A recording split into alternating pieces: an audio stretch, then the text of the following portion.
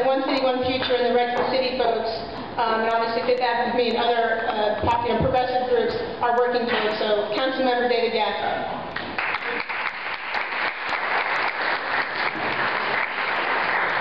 Thank you, Michelle.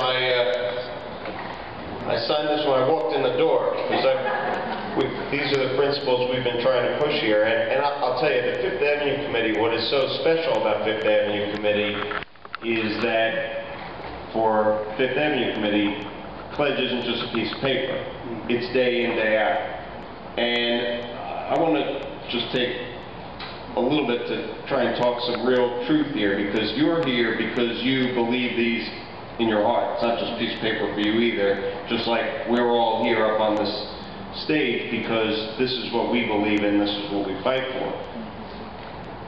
I just want to tell a story about how you get this done. A few years ago, in the north part of Brooklyn, in Greenpoint, Williamsburg, which has had the same kind of out-of-control gentrification that we've had here in Park Slope, the developers came in, they said, we want to take this waterfront, we want to build it up, we want to build more apartments. And that was where the key choice for those of us who believe in this, the key choice was, do we just say no and try and fight it, or do we put out our own idea? We put out our proposal that said 40% affordable housing. It said parks, because there were no parks in their plan.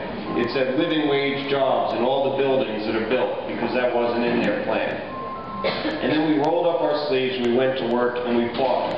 And we wound up with parks, we wound up with the living wage jobs, the first time ever that the developers made a commitment to living wage jobs in the new buildings. And we wound up with 31% affordable housing. It wasn't 40. 31%. I think that was a great achievement. And to me, the lesson that I hope you draw from that is to make these principles into reality. We can't just say no when things come forward. We can't just be a piece of paper. We got to get out there and say, for this part of Brooklyn, for this part, here's our vision. Here's what we believe in. Here's what we want to see there, and make it real and make it concrete. And this conference is just the right thing to do, because it's going to make sure that all of us do that in the years to come. Thank you.